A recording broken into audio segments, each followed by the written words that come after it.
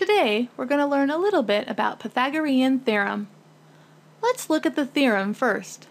The theorem says that the hypotenuse squared equals the base squared plus the height squared.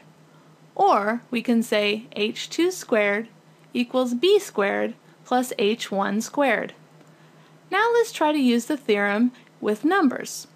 The height equals 27 and the base equals 47. So we can say the h2 squared equals 47 squared plus 27 squared. Or the h2 squared equals 2,209 plus 729.